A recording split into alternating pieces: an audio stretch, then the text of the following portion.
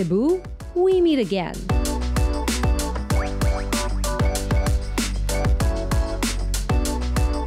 We've been to the Queen City of the South before, but it seems like there's always new and exciting things to explore.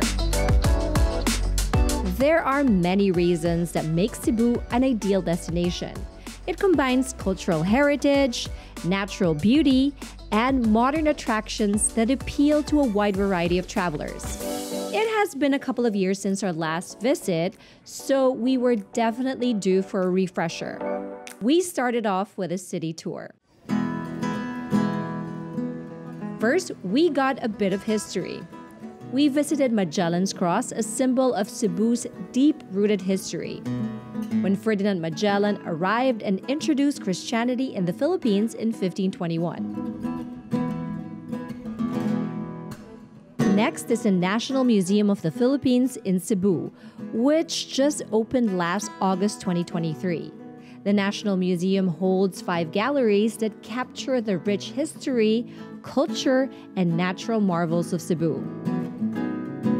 Another museum we visited is the Casa Gorordo Ancestral House, which was originally built in the 1850s. Where 4 generations of the Gorordo family have lived here, including Juan Gorordo, the first Filipino bishop of Cebu. The Casa Gorordo is also a perfect example of balay nga tisa, or a house with a tiled roof. This unique architecture combines native, Spanish, and Chinese influences. After exploring some of Cebu's historic sites and museums, we observed that Cebu isn't just known for its heritage, it's also a hub for design. Today, Cebu's furniture is showcased in international trade fairs and is sought after in luxury markets around the world. Thanks to one Cebuano visionary who has put Cebu on the global map for design, Kenneth Cobonpue. We visited his showroom in Cebu, where his signature furniture designs are displayed. Kenneth's pieces are known for their unique and expressive designs that are handmade using natural fibers like abaca, rattan, buri, and bamboo. We also saw Kenneth's most recent project in Universe Store at the New Star Resort. The boutique was enveloped with intricate woven rattan that curves and drapes across the walls and ceiling. It was the perfect canvas for Universe, a multi-brand store that houses premium ready-to-wear items from brands like Helmut Lang, Maison Kitsune, Alexander Wang, and Victoria Beckham, to name a few.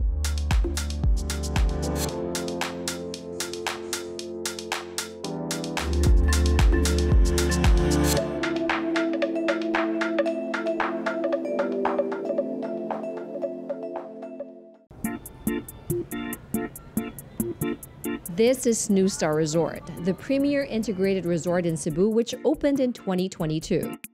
Although some parts are still being developed, New Star finally opened its mall this year, a first in the Visayas and Mindanao region offering exclusive luxury shopping. The luxury retail wing of the mall holds brands like Louis Vuitton, Dior, Gucci, Celine, Ferragamo, Burberry, Bulgari, and many more.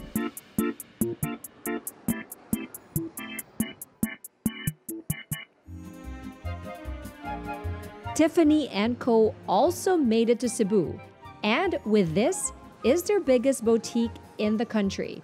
Besides its exquisite diamond pieces and Tiffany blue boxes, walking into the boutique, we saw its latest store design concept.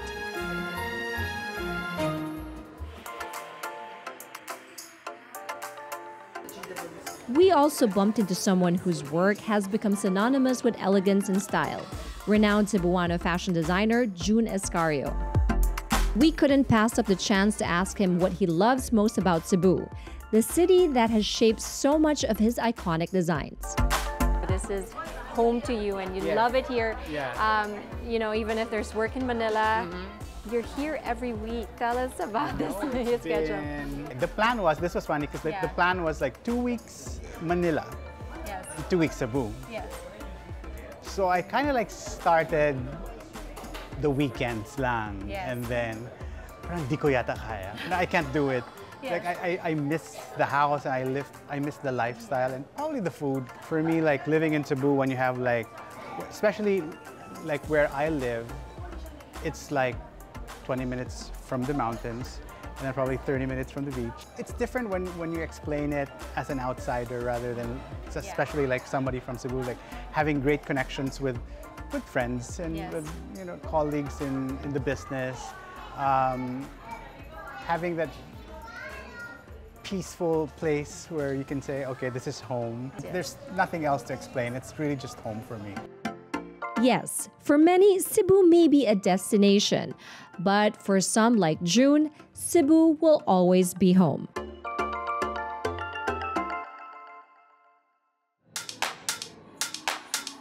One could really spend hours going around the luxury wings, and it can really work up an appetite.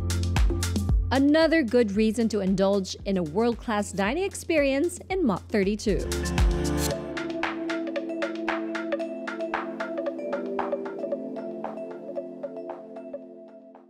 You have no idea how happy I am to be eating Peking duck. I once ate a half a Peking duck by myself in Hong Kong because no one was with me and I was dizzy, but I don't regret it.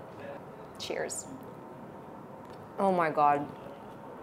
Guys, you just eat that part. I'll keep this, okay?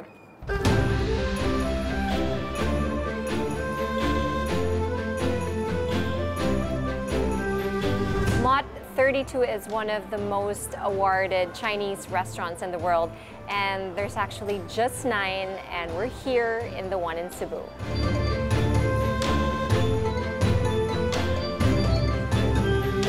So the other ones they have in Hong Kong, of course, Las Vegas, Vancouver, Singapore, Dubai, Toronto, Bangkok, and Seoul.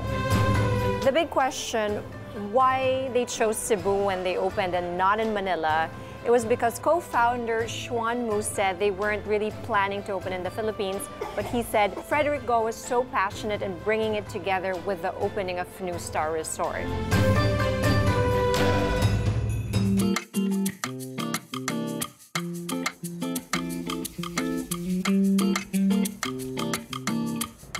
Yes, my rose. So this is my welcome drink here at Mott 32 here in Cebu, and it is called the Forbidden Rose. As you can see, there's a rose on the top. So this is pisco with passion fruit and lychee. So I'm gonna try it.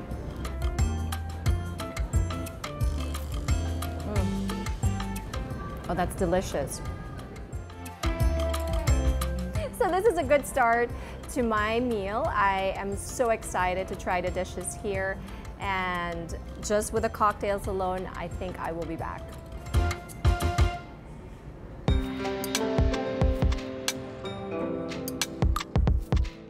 So far, it's become a favorite, not just for the locals here, but people all over the Philippines fly to Cebu just to eat here.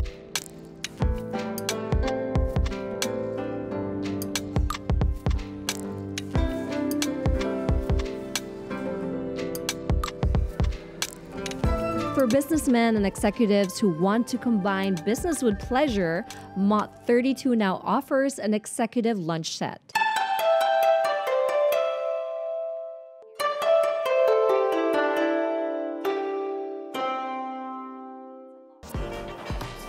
Oh, thank you. Oh, so this is my starter. In here is the marinated jellyfish, and then it has wood ear fungus and cucumber and garlic. It's so fresh. I'm gonna combine both the mushroom and the jellyfish in here. Very, very fresh, like you're having a taste of the ocean. And then the next one is the soft quail eggs, Iberico pork, black truffle shumai. And this is a signature dish here.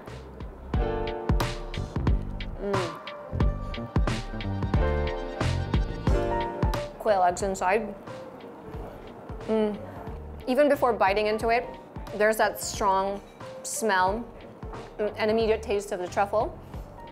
It's really good. This one is the scallop prawn hot and sour Shanghainese soup dumpling. I think this is just like a xiaolong bao. Wow. Oh, that's spicy. What a kick. And this is the crispy sugar-coated barbecue Iberico pork bun.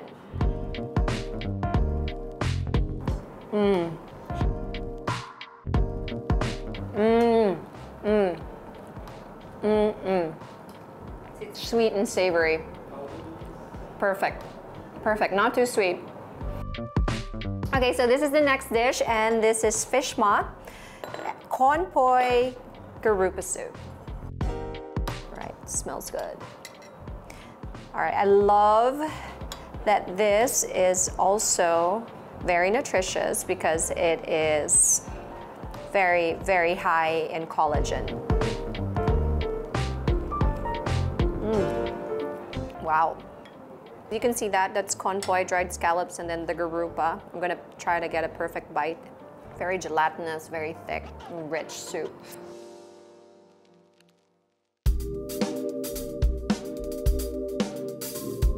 This is the main course. This one is the wok-fried romaine lettuce with dried shrimp, minced pork, and shrimp paste.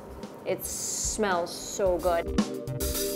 It comes together with the crispy triple cooked US Black Angus short rib. It's really tender. I didn't expect that. A little sweet. It's crisp on the outside. It's really tender inside.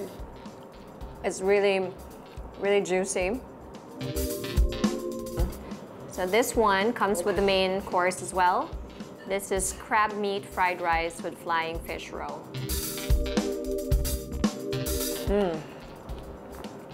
It's very traditional, but with an unexpected twist. And of course, really premium ingredients. I like that it's not overpowering, so you can eat it with the beef. My mom and dad watch the show. They, I have to eat my greens. So this is the sweetened mango soup, pomelo and sago. And they also served sesame tart with lime, sea salt, and pine nut.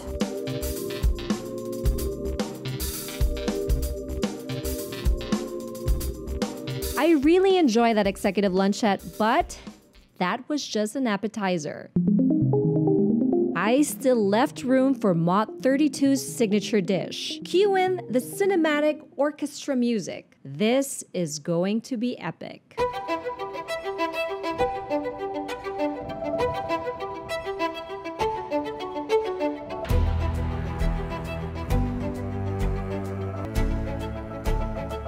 This is the Mott 32 signature applewood roasted Peking duck.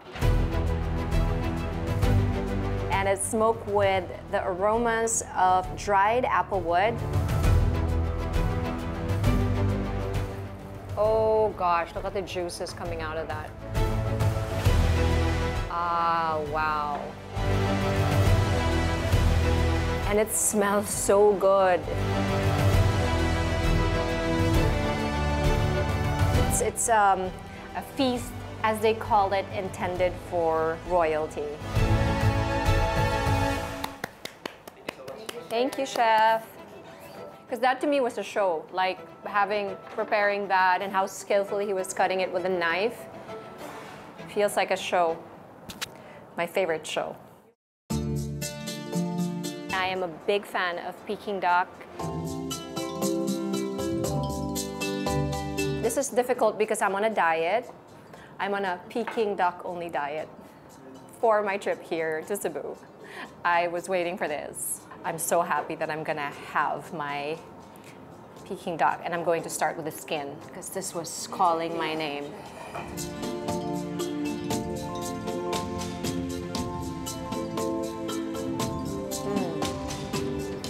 Oh my God, it's so good. It's a bit briny, but then it's smoky because of the apple wood. I'm gonna have it with a pancake. I would say this is one of the best ones I've had. Oh my God, I love Peking duck. How did I finish half of this already? Did anyone take from my plate while I wasn't looking?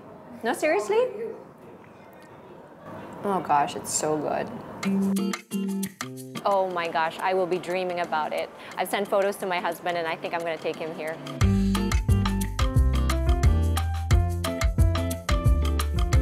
So what's great about Mott 32 is that it gives honor to traditional Chinese dishes.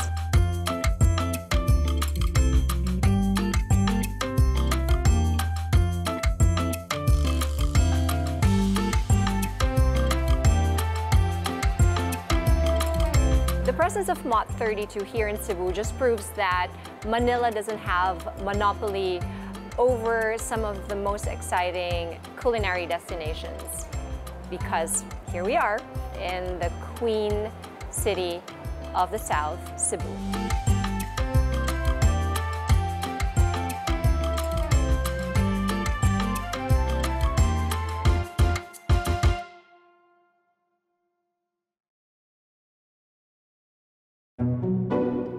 After finishing a plate or two of Peking duck in Mott 32, I needed a good palate cleanser, or just an excuse to get dessert.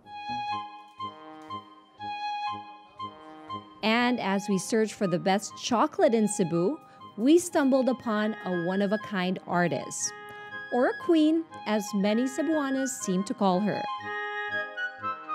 This is Raquel Choa, the founder of the Chocolate Chamber in Cebu. The Chocolate Chamber is a concept where guests can delight in everything chocolate.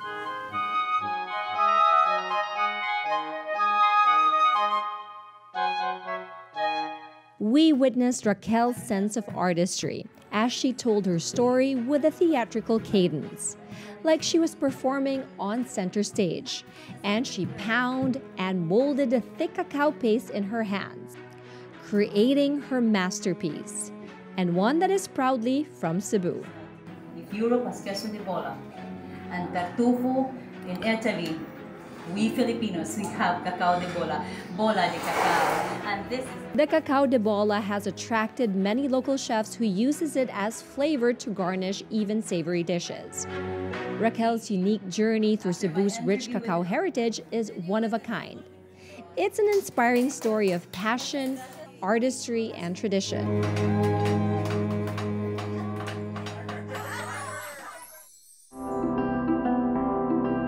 Our journey through Cebu has revealed a city where luxury meets tradition.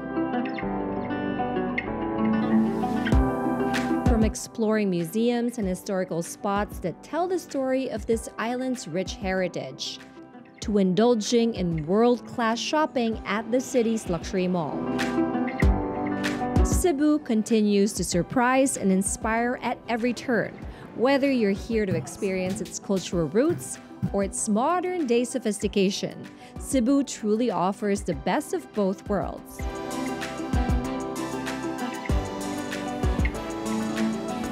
And as always, there's so much more waiting to be discovered.